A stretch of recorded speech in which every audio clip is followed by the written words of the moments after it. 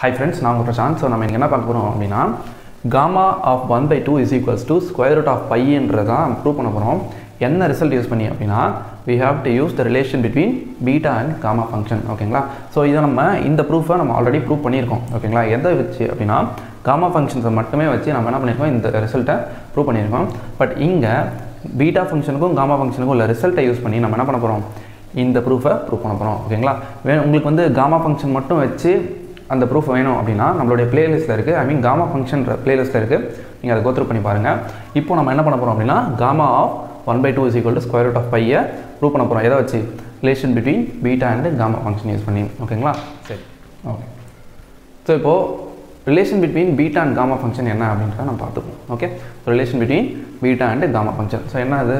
So beta of the parameter m, n is equals to gamma of n divided by gamma of m plus n. ஓகேங்களா?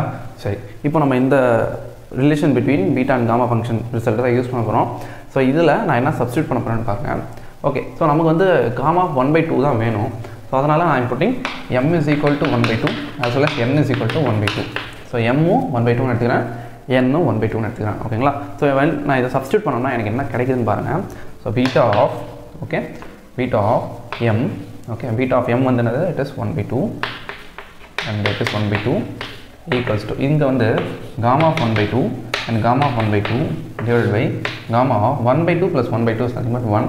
so gamma of 1 ன்னு வரும். ஓகேங்களா? சரி, இப்போது இதுக்கு அடுத்து நான் என்ன பண்ணுறேன் அப்படின்னா இந்த டெஃபினேஷனை யூஸ் பண்ண போகிறேன். எந்த டெஃபினேஷன்?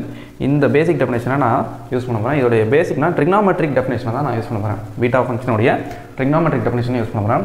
ஸோ இதோடைய பேசிக் டெஃபினேஷன் என்னவாக இருக்கும் அப்படின்னா trigonometric definition என்ன? integral, I mean 2 into integral 0 to pi/2, okay, sin power 2m minus 1 theta into cos power 2n minus 1 theta, okay, d theta.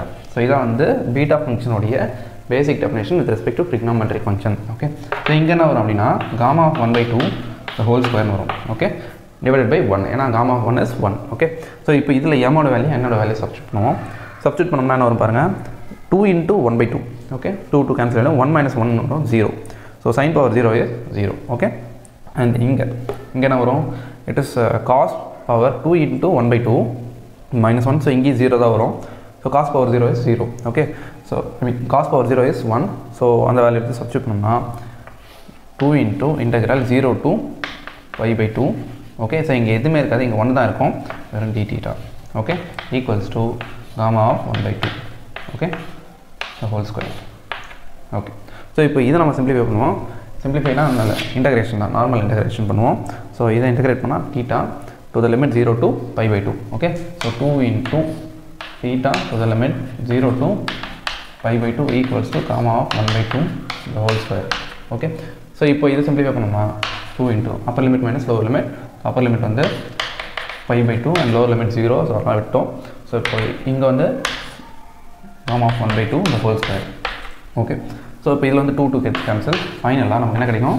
gamma of 1/2 the whole square equals to pi அப்படின்னு கிடைக்கும். ஓகேங்களா? So இந்த square root அந்த side வச்சுனா என்ன வரும்? gamma of 1/2 equals to square root of pi.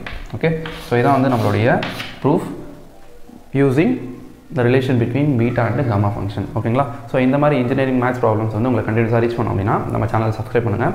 Subscribe பண்ணுறதோடு இல்லாமல் bell பட்டனை கிளிக் பண்ணி ஆல் ஆப்ஷனை கிளிக் பண்ணுங்கள். ஸோ நம்ம நெக்ஸ்ட் வீடியோவில் மீட் பண்ணுவோம். By by, thank you.